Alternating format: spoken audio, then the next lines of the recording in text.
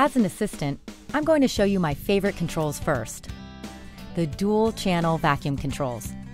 These levers control the hands-free aspiration of the Isolite or IsoDry and reduce repetitive stress associated with manual suction. Use the levers to control vacuum strength and vacuum focus as follows. Vacuum all on. Vacuum all off. Vacuum on upper quadrant, lower quad off. Vacuum on lower quadrant, upper off. Partial vacuum upper. Partial vacuum lower. The ability to finely tune suction is a key advantage of the Isolite and IsoDry systems. No more accidentally suctioning soft tissue with the HVE. This control comes in especially handy when you have a patient with tooth sensitivity.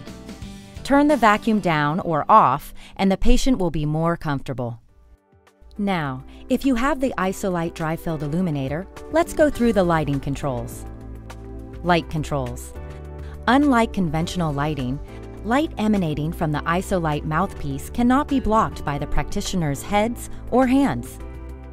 This is what we mean when we say Isolite provides shadowless illumination.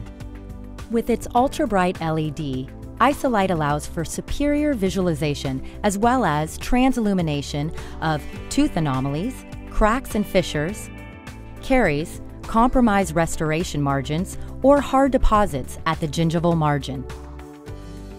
Tap the button once and the unit turns on. Hold the button down to scroll through light intensity settings.